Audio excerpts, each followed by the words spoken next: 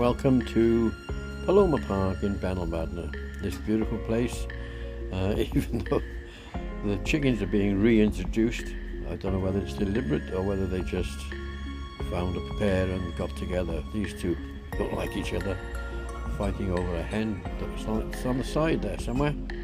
And eventually the local park attendant heard the commotion and decided to sort them out. Look, he says, you want to pick a fight? Pick someone my size. And that girl realised I was doing a video and apologised after she just passed me by.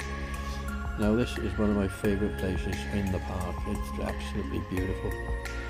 It's the top lake. The bottom lake, the main lake, is being drained at the moment. Has been drained, and they're cleaning all the muck out. It's got a concrete bottom. Huge lake, concrete bottom. It must have taken a lot of concrete. But there you go. Anyway, I think they put the turtles up here, because I've never known this many terrapins. I think they are turtles. Freshwater terrapins? I don't know that, but I think it might be. There didn't used to be any up here. I never ever saw any before. What I did see was, look at that. Isn't that beautiful? These pictures are not paying the whole scenery justice, really. It's gorgeous. Yeah, I was going to say something and I've forgotten. It's just typical of me. Oh yes, there was a duck with 6 ducklings. I watched for a couple of days just after they were born.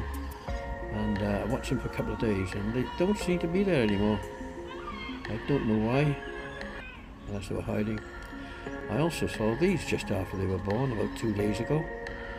And here they are now, feeling their feet and moving further away from mum. Unfortunately, I did see a black cat go into the left of the shrubbery there, just before they came out of the shrubbery. And I think that's the way they lose a lot of their chicks, actually, the cats.